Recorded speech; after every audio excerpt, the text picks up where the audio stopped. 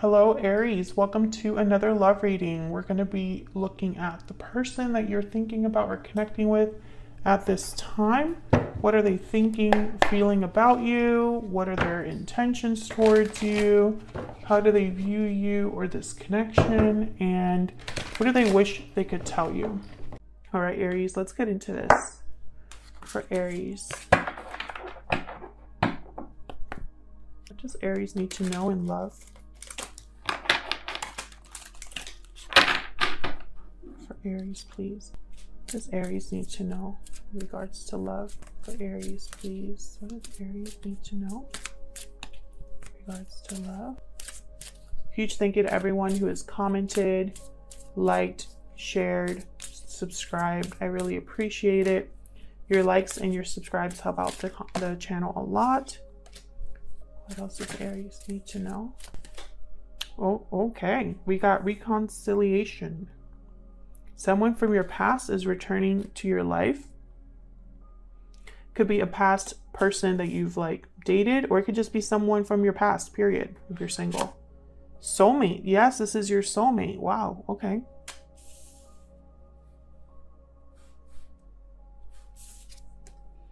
Deception. Someone's wearing a false self-mask in this relationship.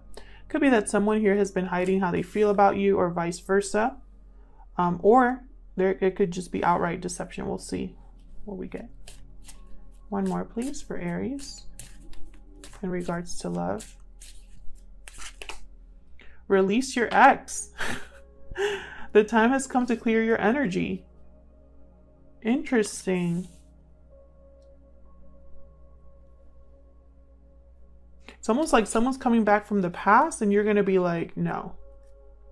But then I have at the bottom of the deck, give your relationship a chance. Work on your partnership. So maybe you should give this person a chance. We'll see. Some of you, if you're dealing with someone toxic, aggressive, abusive, obviously we're going to release them. There's no question about it.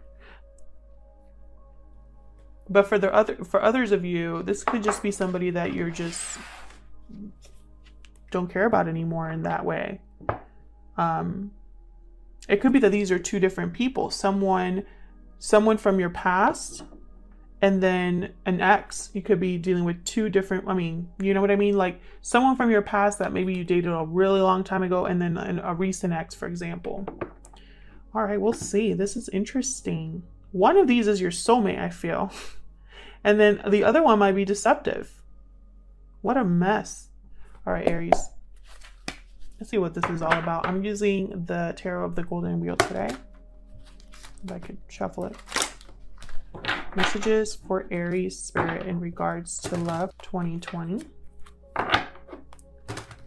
Messages for Aries, please. In regards to love. I'm going to be doing a simple past, present, future spread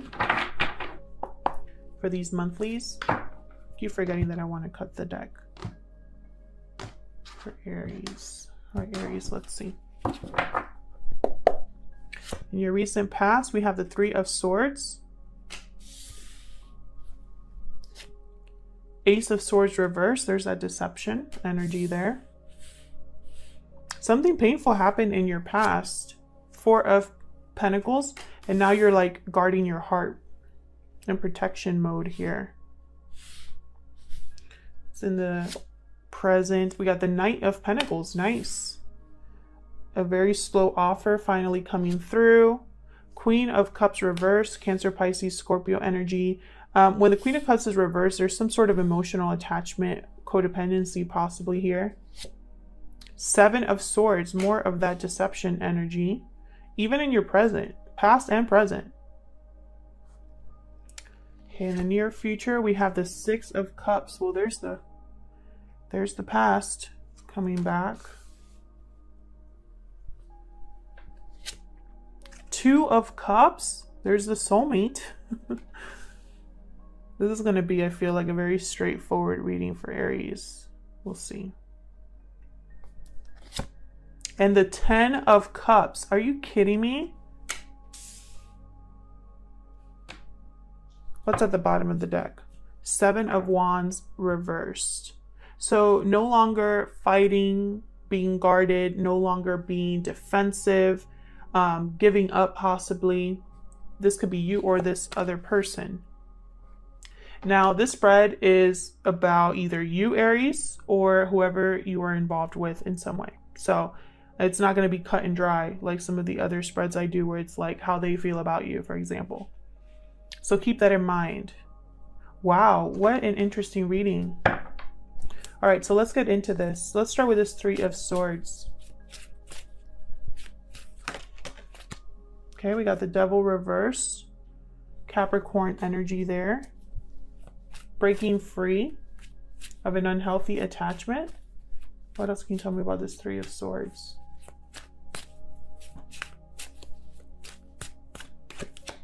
King of Swords. Clear, open, honest communication. With the King of Swords, the King of Swords also gets to the truth, sees right through the BS. I feel like whatever either conversation that took place or whatever clarity you've gotten here, it allowed you to break free from a situation that wasn't very healthy, let go of an attachment that wasn't the best for you, that possibly caused a lot of pain and disappointment. Now, what's this Ace of Swords reversed about? This is bad communication or just outright deception, possibly even like causing destruction. Tell me about the Ace of Swords reversed, please. Page of Pentacles. Interesting. Tell me more about this Ace of Swords reverse. Eight of Pentacles reversed. It's like someone's making you an offer, but not being really upfront and honest about what effort they really will put into this offer. Or maybe there's something deceptive about the opportunity that they're bringing you or the offer that they're making.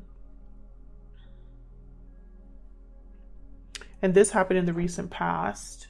So maybe this is something that you've already kind of experienced.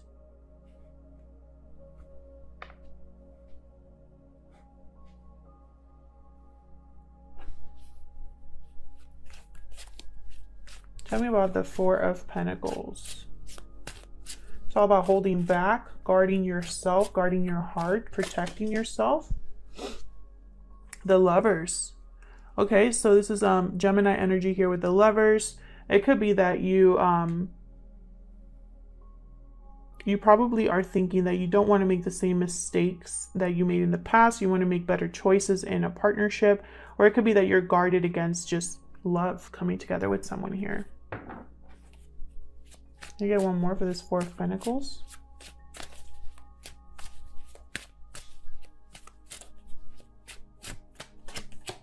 Ten of Pentacles reversed. So this is a broken commitment here. Could be financial difficulties, family issues as well. There's a lack of stability and security with the Ten of Pentacles reversed. Possibly a family that's not doing very well, or a commitment that has children that's not doing very well. And it could be a few things here.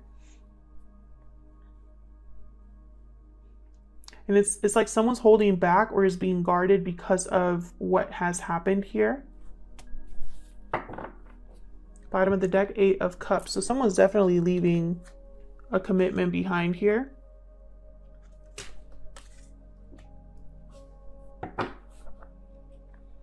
Interesting. And this is leading up to a Knight of Pentacles. What's this Knight of Pentacles about?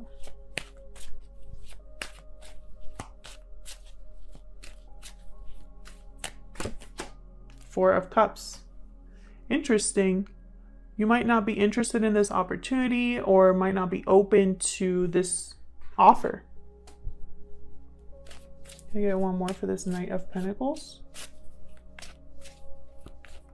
Almost like you're not interested in it or you're focused somewhere else. You might miss out on this opportunity because you're not really open to or interested in anything like this at this time. Tell me more for this Knight of Pentacles for Aries, please. Seven of Cups reverse. So I feel like there's it's almost like I'm getting a few messages, but one of the messages that came to me quickly is like, they already, if this offer comes, you already know what your answer is going to be, so you don't even need to think about it. There's no interest for you.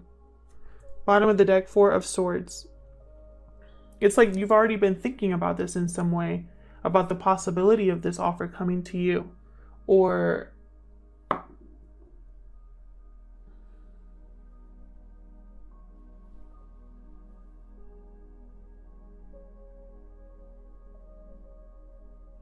like before, maybe you were confused or had doubts about this offer from this person, but now that this person's bringing this offer, you already know the answer. There's no confusion about the fact that you're not interested, if that makes sense. Tell me about this Queen of Cups reverse. What's this Queen of Cups reverse? Eight of Swords. This Queen of Cups reverse feels trapped, and I think that their emotions are playing games with them. Their thoughts, their mind is playing games with them. It's almost like they're really overthinking something because they're so emotionally invested. Feeling trapped, feeling there's no way out, unable to see a way out. Tell me more about this Queen of Cups reverse. Nine of Wands reverse. Again, a very similar energy to the Seven of Wands reverse. It's like someone here is just giving up and no longer wanting to be guarded.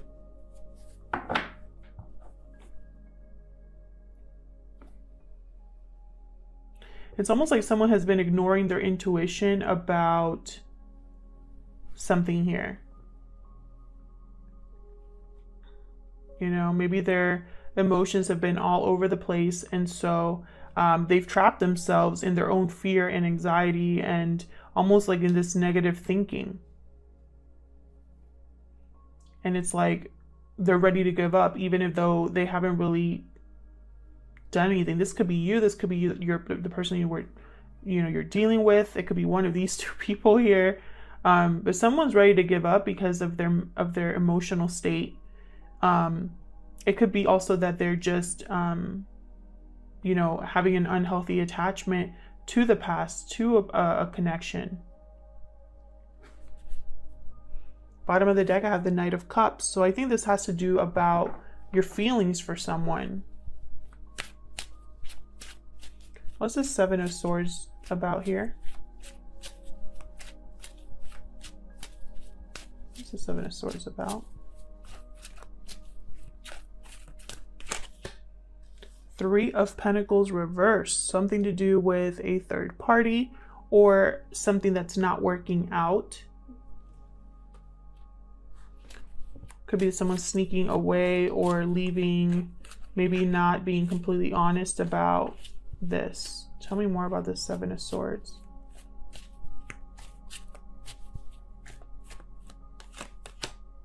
Five of Cups. Sadness, regret, disappointment. Again, thinking about the past. Tell me more about the Seven of Swords.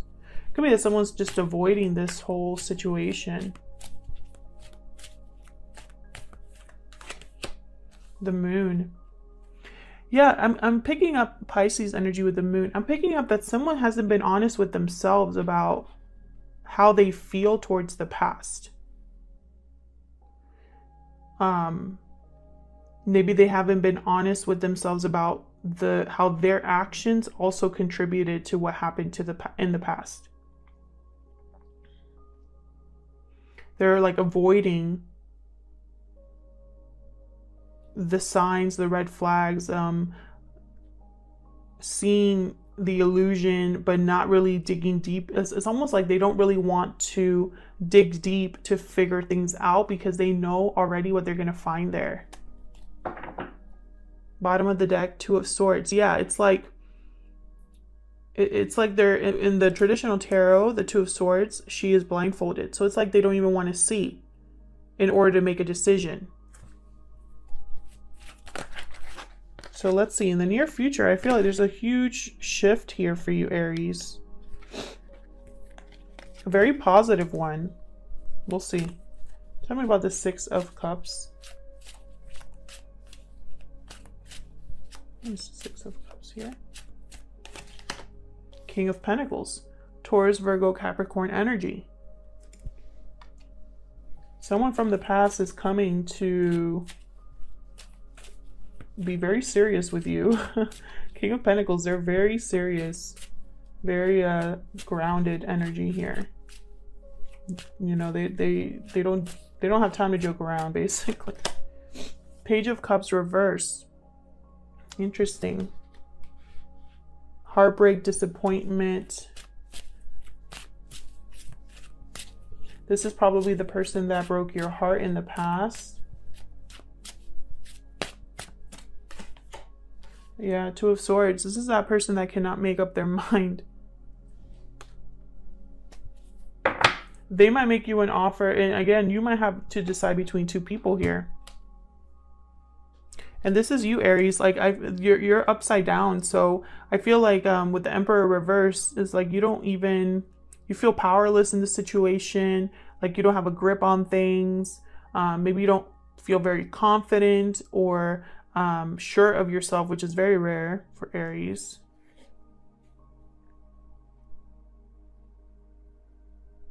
Usually you would just make this decision, but I think this is something that you're really like unsure about because it has to do with the past. Oops. If I could just stop dropping my cards. Tell me about this Two of Cups. Six of Pentacles, wanting to rebalance, make things right. Mutual feelings here, reciprocated feelings.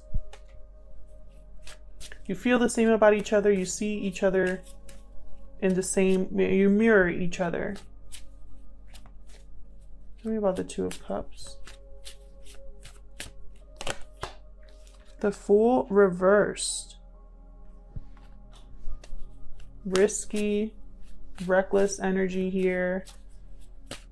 Could be that your new beginning is delayed. Temperance and the Hierophant reversed. My goodness. Look at all this major arcana here. Taurus and Sagittarius energy. Hierophant reversed, Temperance. So it's almost like someone has had to break a commitment here. Or either this was a commitment that was broken between you in the past, or one of you had to break a commitment in order to make something come together here. And it needs more time. Because this new beginning is delayed. There's probably because of all the risks involved, because if this is a family situation, there might be a lot of risks.